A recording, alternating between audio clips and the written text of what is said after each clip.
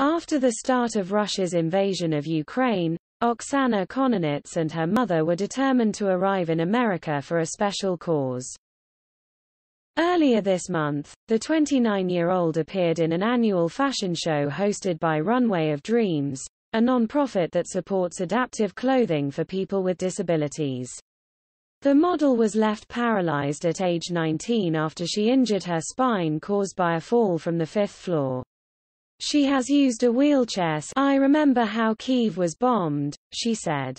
I remember everything. Mama took our luggage and we headed to the train station. We didn't know which direction to go. We just found a free space on the train and started to move. It was a huge crowd. But we needed to. Kononets and her mother embarked on a 5-day journey from Ukraine's capital. During the trip, she and many others spent 11 hours on a train to Poland for safety. It was very hard to bring my wheelchair to the train, she said. One part broke. We tried to do everything we could to fix it. We also didn't know where to stay. Should we stay in Ukraine? In Warsaw? Or somewhere else in Europe? I was scared and very tired. I remember during my journey so many of us trying to leave, wondering where can we stay, she shared. There were grandmothers, 90-year-olds, with their pets. They didn't want to leave their loved ones behind. After Kononets and her mother arrived in Poland, they traveled to the Netherlands. From there, they secured a flight to the US with the help of a friend. And on March 5, the pair landed safely in Los Angeles. Throughout our journey, all we could think about was Ukraine and what was happening to my country, my people, she said.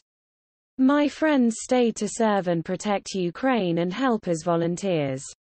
I think of them constantly.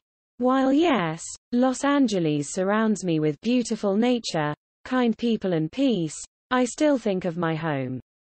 And I hear of friends who are killed. Just days after landing in America, Kononets appeared on the runway. She said her goal was to raise awareness of people with disabilities who want to pursue careers in fashion. She also wanted to represent her pride for you. Before my accident, I worked as a makeup artist, she explained. After the trauma, I didn't know what to do. I couldn't be without work. But when I saw a girl in a wheelchair with the same disability who was a model, I found purpose. If she could do it, why can't I? For 2 years, I worried I couldn't do anything. That I was useless. But that image helped me recover. And since 2015, I worked as a model. It has been a dream to be on a run. When the war happened, I wanted to show, more than ever, that Ukrainian women are strong and have big dreams, she continued. I came to not only represent me but to represent what we're capable of. I found strength in myself, and I felt support from my friends and family in this long, hard journey. But I know today that I have the power to fulfill my dream. I'm proud to be Ukrainian. It's a huge honor. Kononets said she's grateful for being in America. But her family remains on her mind constantly. Her father, sister and grandmother, who is 83, are still in Ukraine. The patriarch lost work after his business was. The most important thing is that we're alive, she said. We are thinking of our future. I'm thinking maybe here, I can try to find work in fashion as a model. That way, I can support my family. I would also like to volunteer and give back. Anything to help my family and those. Right now there is a shortage of medicine in Ukraine, she said. This is a problem for people who have asthma and other ailments. We need more support in the medical field.